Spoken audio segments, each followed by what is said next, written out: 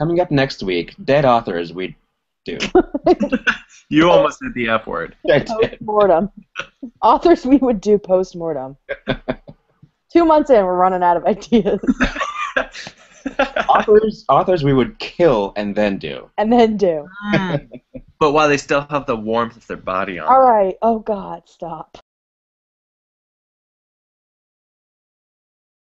Hi, everybody. Welcome to our 8th It's Just Brunch. Yes, we've been doing this for 2 whole months now. Right. Yeah. So thank you, everyone who's been watching and reading our blogs and following us on Facebook and Twitter. We're really excited that we have some people watching, and we hope that you will share us with your friends. How are you guys doing this morning? Oh, a little tired. Well, a long night. Kind of. It was a good night, but it was, one of those. Oh. Yeah, lots of Jeopardy. Lots of Jeopardy? Yeah, I'm Jeopardied out myself as well. How about you, Zachy? I'm very tired today because Michael and I had a crazy night where he played SimCity and I was looking up RuPaul Drag Race rumors all night, hours. So just so exhausted, just like I take it easy today. have nights like that, I need to spread those nights out because it's a lot. Yeah, it's a lot. So, Wow. yeah. So thank you. Thanks for asking. So. All right. So yeah, it's good. Things are going well. Everything's good. Had a good week. Back at work. Yeah. So I'm ready to brunch it out. Just do it. What are we brunching today? Today, what was that? Is everyone here still? Sorry. Fuck. We've had a lot of technical difficulties this morning, so if any of us disappears, Anonymous got them. Today we are brunching about our author crushes. Ooh, saucy. Quite saucy indeed. So, yeah, we're going to talk about authors that we find attractive, sexy, alluring for one reason or another, or for all reasons. So, Colin, you want to start? Well, I'll start by asking you guys a question, which is, dun dun dun.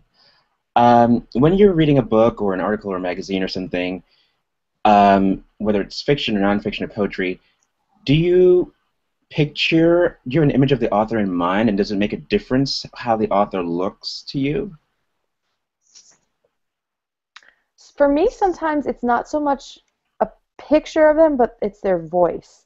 And if I know the author, it's hard for me not to hear them reading their stuff because we know a good deal of published authors, and because of the MFA program, we got to hear them read a lot. So, like when I was reading Hollis Seaman's book, Somebody Up There Hates You, all I could hear was her voice, which is great because I love when she reads. I cry like every time. But for me, it's never about their image. It's about their voice. That's what I usually can't get out of my mind when I'm reading. Zach, what about you? I actually never, ever think about the author when I'm reading. I don't know what it is. I feel it's probably not a good thing, but they sort of never cross my mind except, and the only one that I can really think of is Kim Kupperman's book, is because I guess it's her tone that helped me read that book. That when I was reading that, I got her tone, not her voice, but really her tone, and I think that's the only one I can really remember. But I think I don't consciously try to disconnect myself from the author, but I think I don't know. I think it's important. I mean, we've talked about, in emails and things about kind of authors' liberties when they're writing about certain subjects, and I think that's something to kind of keep in mind. Is that if it's a woman writing about a gay man's experience, how much experience does she have writing about that? So I think it's probably important to keep it in mind there. But I don't know. I don't know. Yeah, I do see the sort of the importance of sort of letting the work stand on its own and not necessarily be shadowed by who the author is or what he or she looks like. I just think in my case, it's almost impossible to do that. If there's a picture of the author, and there usually is on the jacket flap or on the back cover, um, I have that image of the author in mind even when I'm reading, and I think that especially in nonfiction helps to humanize the work a little bit more. I can sort of picture this person telling me his or her story, and it feels more like I'm having a conversation with someone through text. Um, so I mean, which is not always fair. I mean, because I think that sometimes, because I'm human, I end up having sometimes unconscious biases, right? Because let's face it, if the author is hot, I'm like, oh, this is a hot author, you know. So who's your crush then? Wait. I have something to say about that before we move on. Because now that, no, sorry. I know, because we're going to get into, like, the meat of it, but Right. when I was reading Joyce Carol Oates' book, the one that I just reviewed, I kept thinking about her face. I kept seeing her, and you're right, it does humanize it, and it also makes you remember that someone wrote it, and maybe that's something that we all do anyway as writers. We can't really read for pleasure anymore, because I was constantly thinking of Joyce Carol Oates sitting there and making decisions about every chapter. So, I get it. You're actually right. I think maybe perhaps I do think about the author more than I probably let on, because I actually do think about that too, that the decisions they make. Because I think so. Yeah. So I was lying, but I think that's Colin. I think what you said is absolutely so true about humanizing. Yeah, the reason I said that is that uh, there's somebody who's written a book of short stories that has been critically kind of panned, Oh my but God, no. that No. I kind of want to read just because this someone is someone who I think is just pretty hot. No, You know who it is? Hey, can no. you guess who it is? I don't know. I'm so nervous.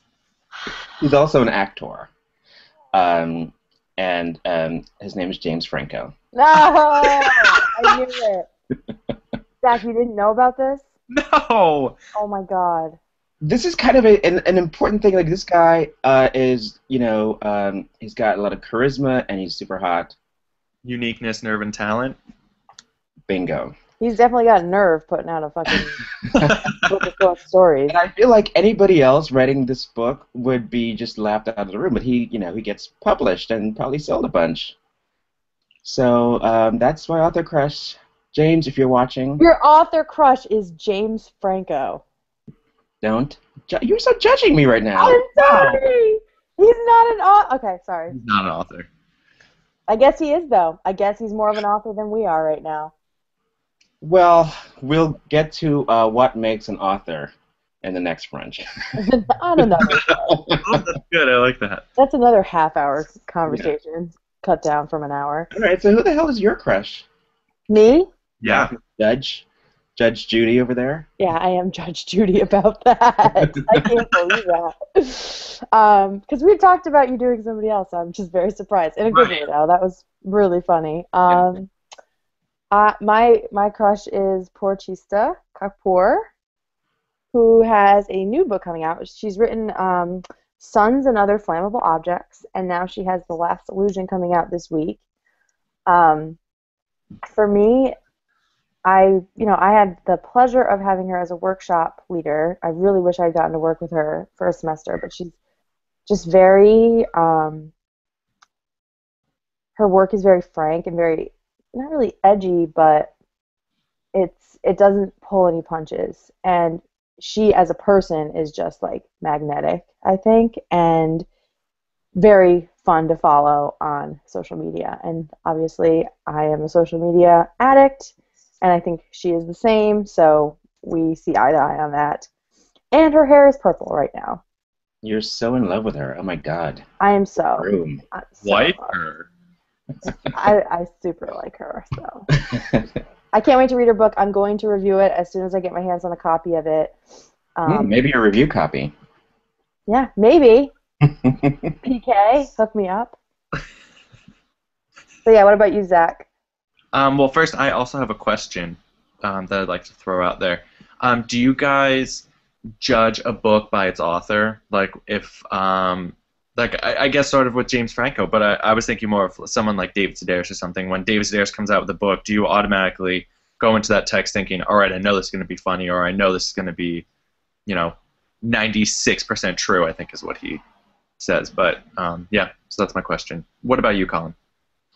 Yeah, I think you can't help it, especially if the author has a quote-unquote brand, which is what everybody says you have to have these days. So if your brand, the brand basically, I think, is something that tells readers what to expect. So if your brand is Stephen King and, you buy his book, you think, okay, this is going to be some kind of horror suspense or something. Or if your brand is David Sedaris, it's going to be, humorous essays. So yeah, I do pay a lot of attention to who the author is.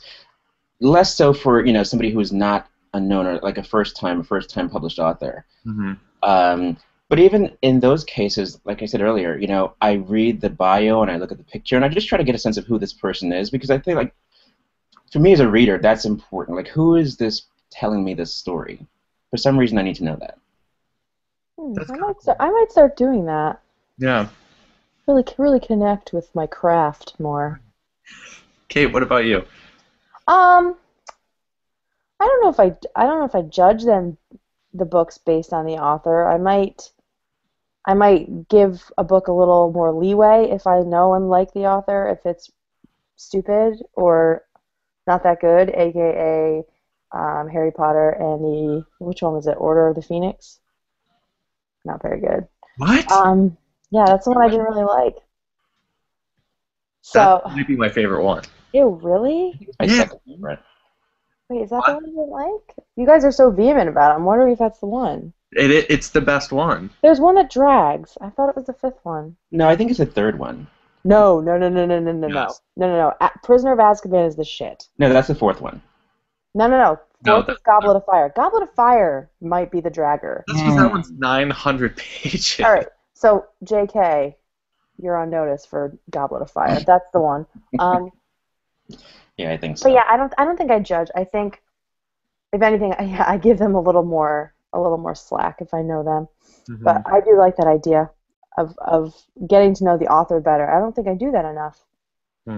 So I know, that's actually a really cool concept. yeah. So who's your crush, Zachy?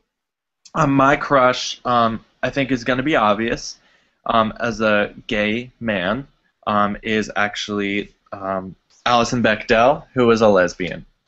And she's absolutely my crush. I love the one I just held up was Are You My Mother, but I've talked about Fun Home before. That's one of my favorite books. But I like the way that she writes about being gay. I think that's really, I think she writes about it not as a taboo, and I think that's really hot to me. That reading an author that's not like, I'm gay and that's what this book is about. Right. It's not. It's just matter of fact, part of your life, part of your personality. Right. Well, she's also very handsome. Right. I think she has a beautiful face. I love her. I know. I could have done her as my crush too. Right. I love lesbians though. I love lesbians. So yeah, that's my crush. I just love her so much. Learned something about Zach this morning. Yeah, I know. Hey, Zach. Michael's actually a woman. You like my plaid? He's a hairy woman. You like my flannel, Zach? I do like your You flannel. like that? You like that? Can you tell them what I bought you for a present? He bought me a hammer and a gift card to Lowe's Oh my God. for Christmas. As if he doesn't one year. already have that. I know, right? As if I don't own everything in Lowe's already. Right. Yeah, she had to give it away actually because she couldn't use it. To a less fortunate lesbian. Or you got more gardening gloves. All right, so I have a question. Yeah. What kind of writing do you find sexy? If we're talking about sexy authors. Because for me, it's not about what they look like. It's about, although that helps, but it's about the way they write. That makes me be like, hey. Good question. For me, and this is, Kate, we were literally just talking about this, is really quiet. Really, really quiet, like sexuality. Like I don't know. I mean, when there's, I'm trying to think of a good sex scene that I read that was really got me So you going. like the actual sex scenes? That's sexy. Yeah. I mean, if we're talking about like sexy, but stuff that I find like really alluring. Yeah, Uh, like when you're like, ooh, this author, I want to have sex with his mind. I actually might keep my answer. I think it might be quiet. I think because I don't write quiet at all, because I don't know how to fucking write quiet, because I'm all like in your face about it, that when I can see that someone else is doing something that I'm not very good at, that is so attractive to me, because it's like, oh, how do you do that? How do you control yourself? I have no self-control about writing, so that's me. Well, when I'm not lusting openly after James Franco, yeah, that's a good question, Kate. I think, yeah, there are times when I'm attracted to the way an author's mind works, and I think it's really when they're being provocative with ideas, a little counterculture. The one that comes immediately to mind is James Baldwin, who, if you read The Fire Next Time, it's just, you know, right from the first sentence, it's just mind-blowingly good, and it's kind of sexy. And he is kind of sexy. I think I look like him. Maybe a teeny weeny bit if you tried really hard. Yeah. I think you're more Idris Elba, personally. But... Oh, well, I'll take that. Woohoo! I'll take Idris. Is he not? Yeah, right? Who is it? Idris Elba. Google it. God damn it. Wait, I know the guy who is. What show is that? Luther, right? Or maybe it's the. I don't. I think I know who you're talking about. He's like. He looks like Beautiful, Colin. right? He looks like Colin. Let me look on him The up. Wire. I know Was that. he on The Wire? I didn't know Yeah. that. Yeah. Anyway, we're getting off track here. Doesn't matter. Talking about Idris Elba. Yeah. Oh yeah. No. Right. Yep. Yeah, he's Doesn't beautiful. he look like Colin? Actually, yeah, he kind of does. Right? Wow. Sometimes, like, when you smile a certain way, I'm like, Idris. Wow. Okay. Idris Elba. Kind of the eyes. Now I'm trying to answer my own question because I can't really. Oh yeah. What do you find sexy? I would say. Pussy talk. What was that? No, go ahead because no one heard it. I said- heard it. I said straight up pussy talk. Yep, exactly. No, I would say the ability to build really intense and realistic worlds to me is really sexy because a lot of times I get to a certain point and I pull back because I'm not confident that I can do it. So when I read someone like Gabriel Garcia Marquez and his ability to create generations of families and this world that sort of has, there's some magical realism to it, and he just goes for it, and it's so dense and so romantic even if there's no romance happening. And to me, I fall in love with everything he writes. So I'd do him. Well, he's dead. So Doesn't matter. My opinion stands. No, it doesn't. I'm sorry. That's gross. Oh, you know what? A really creepy. Oh, never mind. I'll talk about that later. yeah, I think we should probably wrap this up on that note. I was about to go. On the note of necrophilia, Yeah, I was about to go hard into necrophilia. coming up this week. Coming up this week on the blog, tomorrow we will have a writing prompt That I'll set up. Zach's gonna do, and then on Tuesday. Yeah, I'm going to talk about more about lusting openly after dead authors, and talk about how that inspires my writing. And on Wednesday, I am going to talk about a writing exercise that my author crush gave me in workshop. Mm. And on Thursday, I'm going to write about sort of what I talked about today, about writing about being gay or having some particular trait and not making it the the focus of the text. But letting it influence or inform it. Right. Nice. Yeah. And then Friday we might have a book review. No? Oh, no, that's fine. Yeah, someone will do a book review. I'll do it. All right. Tom's So gonna do it. Tom's got a book review on Friday. Yeah, I just read a really good one. Yeah? Yeah. What is it? What did you read? It's called Two Eyes Are Never Enough. It's by Sonia Huber. Oh, cool. All right. It's a really I nice love book. that title. It's a really nice title, nice cover too. Great. Yeah. And then Saturday? Guess?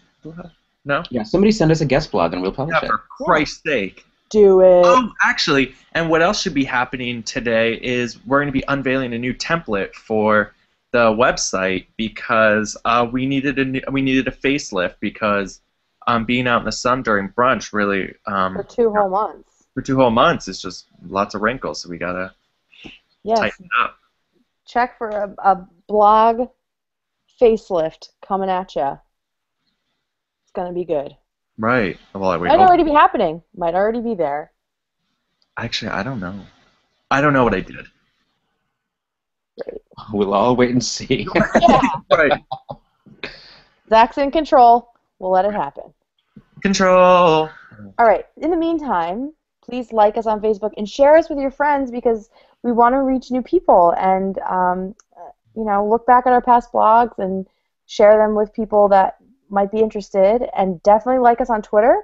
Our numbers are growing, so thank you and welcome to all of our new followers. But we would love to have more. So have a great week. My mimosa is almost done, so that means that we are probably done here. It was good seeing you guys. Good seeing you too. I just love seeing you. I just love seeing things. I love catching up. Yeah. We see each other more now than I think we ever did. Right? So I know, it's so nice. our friendship is growing. Our friendship is growing. Like my boner. Okay, well, I gotta go.